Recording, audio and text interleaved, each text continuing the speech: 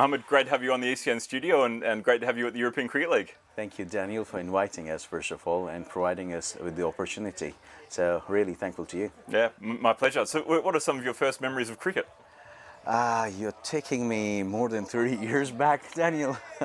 So, first memory is playing street cricket, playing cricket at school, playing cricket in garage at home. So these are the first memories, and that's more than 3 decades ago. And what city was this in? This was in Islamabad, in Pakistan. Beautiful city. I would encourage everyone to visit that city. Very well planned, very nice, clean, green. So it should be a must-visit city on everyone's list, basically. And you started playing at school or with the club? So I never formally joined a club in Pakistan when I was playing there. I was part of a club that we put together. I played some cricket at school. When I was in the junior school or primary school, we played cricket just to pass time. So when we got into the middle school, class year 6 to 8, I was part of the school team in year 8. I was a leg spinner. But that year the school didn't play any inter-school competition. We had the inter-houses competition, so we played in that. We lost in the final. And then when I was in year 10, I couldn't make it to the school team. Year 12, I couldn't make it to the college team. But I was playing club cricket, and that was not a professional club, amateur club that we put together. So I was never a very, very good cricketer. So it was just a pastime, really. But you loved it. And this was hardball? This is hardball, yeah, hardball cricket. Were you playing tape ball and softball during your teenage years? Yeah, so I have played all sorts of cricket, with plastic ball, with tennis ball, with tape ball, hardball, but night cricket, with softball, with hardball. So I've played nearly all sort of cricket, beach cricket as well.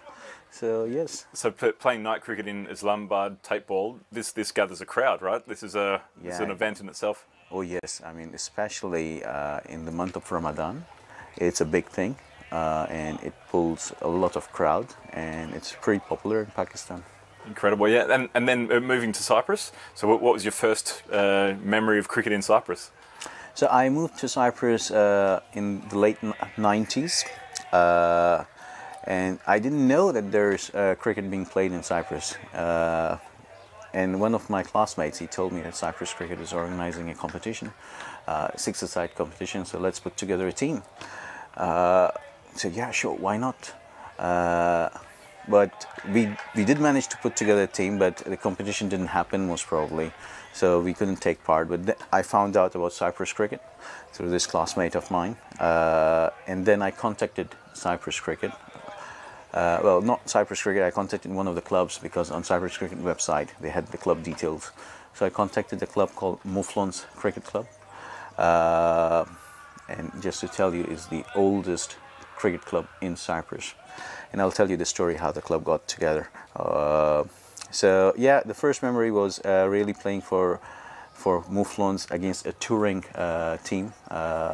It was at Happy Valley Ground. There's the home of cricket in Cyprus for quite some time. I started as a bowler, but didn't got many wickets that day. But yeah, it was a good game at the end. And so how did that club form? And what year?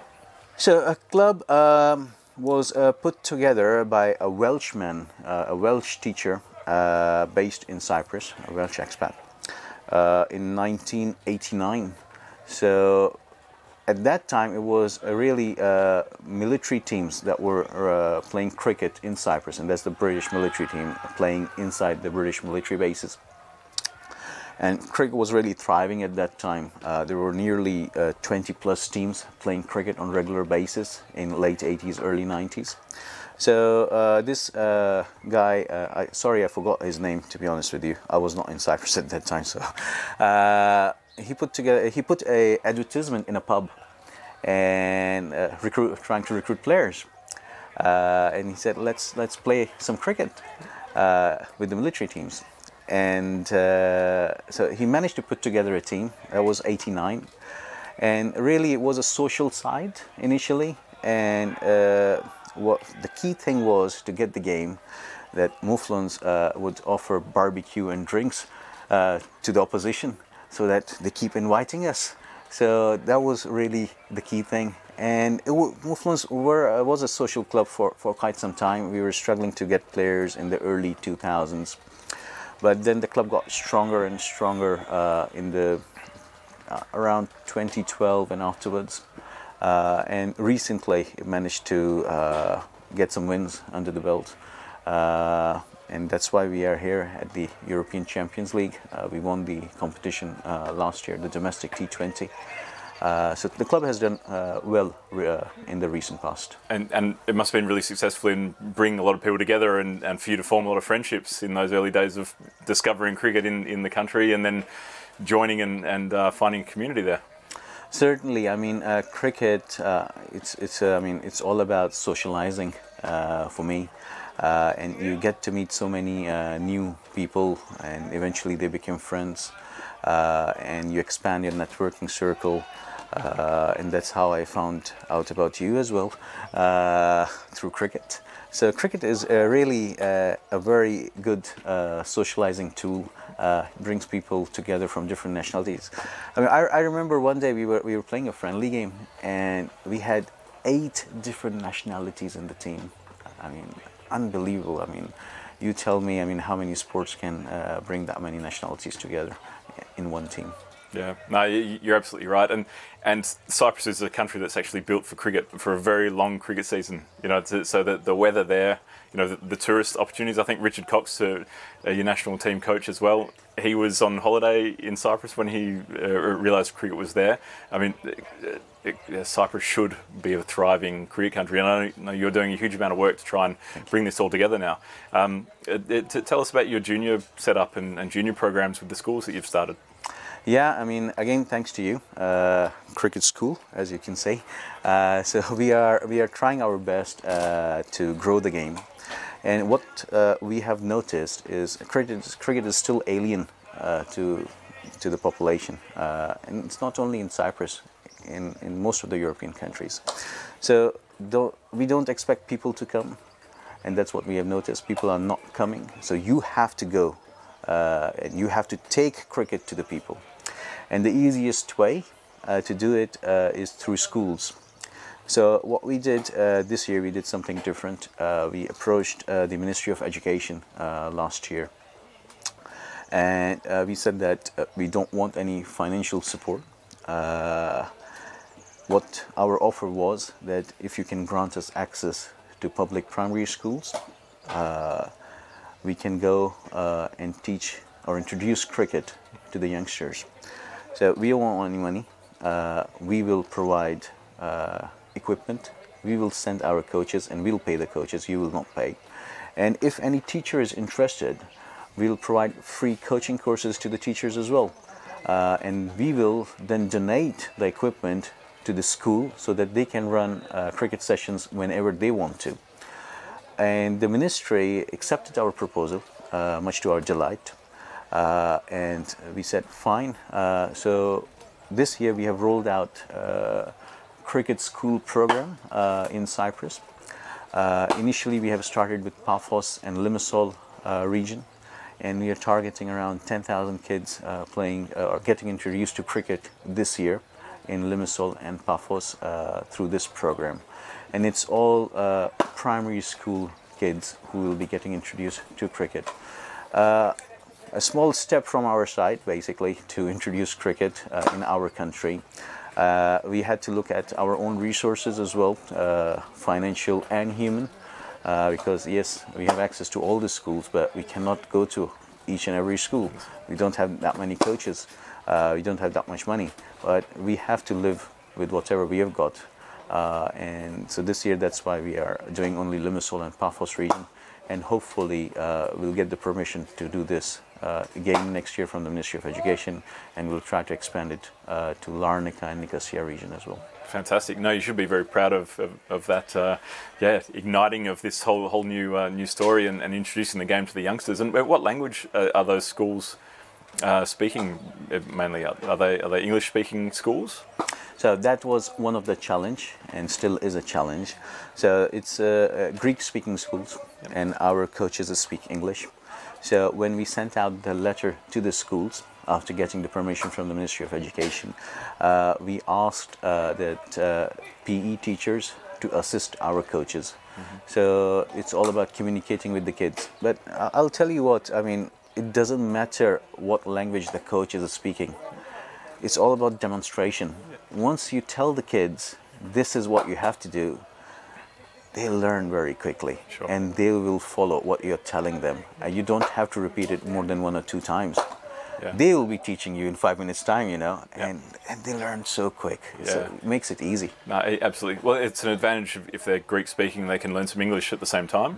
But as it grows, it'll be a Greek speaking sport when the kids are playing it and enjoying it together. But that's why with T10 here, it's bat versus ball. You can run around and kick a football all you like. It's very hot to do that in Cyprus in the summer. But to be able to grab a bat and have a ball, and try to smash it, that's a feeling that every young athlete should get the chance to experience. So because once they've got the bat in their hand, then the magic starts taking over of the sport that we love, and then it becomes much easier to grow and to build upon itself, whether it's in Greek or English or any language. But no, I'm super impressed by what you've done. Thank you. So that's what happened. So in one of the sessions, the kids and the teacher even asked, so where is the cricket academy where we can learn more about cricket, how we can gain access to equipment? So these were the questions that were asked. So there is interest, we are generating interest, kids wants to do more, so there are lots of opportunities. Yeah, we just have to take advantage of these opportunities. Yeah, and absolutely, and having the Moufflons play here and having European Cricket Series events in Cyprus, obviously we're trying to do our bit for promotion and the marketing and putting a platform so the guys can be seen. Are there a lot of people, friends and family, that are watching these games that are taking part here? Oh yeah, I mean, they are watching and they're following us. And I mean, we are thankful to them, thankful to all of them really for their support. Cyprus cricket is a big family, unlike few other bigger countries. I mean, you cannot say that for every country. But Cyprus cricket, I can say very easily, we are a very big family. So we support each other. So it's not that if Moufflons are here, only Moufflons fans and our family members, players' family members, they'll be supporting. No. Everyone who's involved with Cyprus cricket, they will be supporting Cyprus Moufflons, because they say it's not Moufflons, it's Cyprus. So that's the thing over there. We are a big family, and I'm thankful to them for their support and their cooperation all the time. Yeah, no, that's one footer here. Making the Champions League, the champions coming here, it means that the domestic league is, it's heated and there's a lot to play for now. And some of the scores that have been hit in the Ipswich ground there have been breathtaking. I know you've made some big hundreds there, but there was a 260 in a T20 match, I think. Yeah, that was Ataullah Rahman. He scored 251 not out of 313 in a T20 game. Class player. I mean, he's part of Moufflons now, and it's because of him we are at ECL this year. He scored nearly 90 runs or something, nearly a century in the T20 final last year. Amazing player, great guy, very humble guy, down to earth. Oh, what a batsman. I'm very sorry he is not here. He had some other commitments, but unbelievable player, unbelievable. And then what you're doing for the women's game as well has been fantastic. And there's some tours with Sonia coming up this year as well. Yes, so it's the first time ever our women players will be playing T20Is or any international cricket. And the first one will be ECIs, Cyprus women versus Estonia women team. Are really looking forward to it, because the ladies have been working hard for the last 18 months or so. And they're looking forward to it more than us. And let's see, let's hope that we can build on it and we can attract more women cricketers. So right now we have only one team, and that's our national team as well. So we really want to build on the success, and the success would be hosting the ECIs and the T20Is, and let's hope we can build on it. Yeah, but it's great with the promotion and the support, and then the improvement that'll happen. And it's great that Terry and the Estonian women's team, they're working really hard in the north there as well, trying to be better as well. And it's a really pioneering effort, but it's a great thing that you're doing. And yeah, just want to say thanks and congratulations. And thank you. Thanks for your time. You're welcome. Yeah. Thank you very much. Thank you. Thank you.